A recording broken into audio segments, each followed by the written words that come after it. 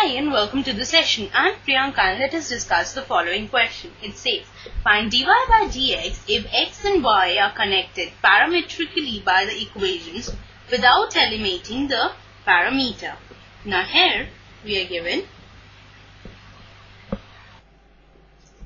x equal to 2at square and y equal to at raised to the power 4.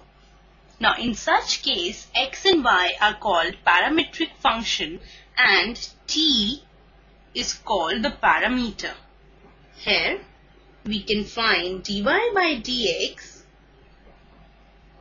by following a formula that says dy divided by dt, the whole divided by dx divided by dt. So, the knowledge of this formula is the key idea that we are going to use in order to proceed on with our solution. According to this formula, we know that first of all we need to differentiate y with respect to t and then x with respect to t and then divide the answers to get dy by dx, right? Now here, x is equal to 2at square and y is equal to at raised to the power 4. Now first of all, we will be finding out dx by dt, that is, we will be finding out the derivative with respect to t. That will be d by dt of 2at square. Whereas here we will find out dy by dt and d by dt of at raised to the power 4.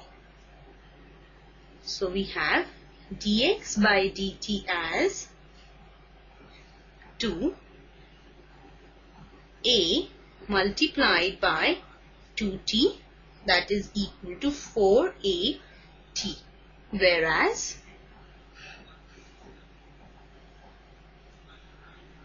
dy by dt is equal to 4at raised to the power 3.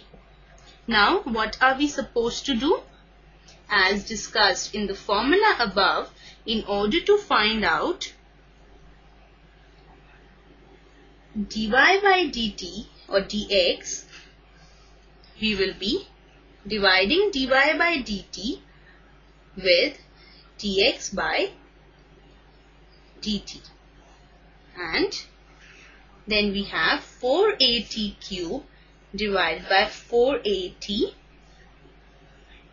4 will get cancelled out, a will get cancelled out, and we have t raised to the power 3 minus 1, that is equal to t raised to the power 2. So, dy by dt or dy by dx, this is what we were finding out, is equal to t raised to the power 2. Right. So this is our required answer. I hope you enjoyed the session. Take care.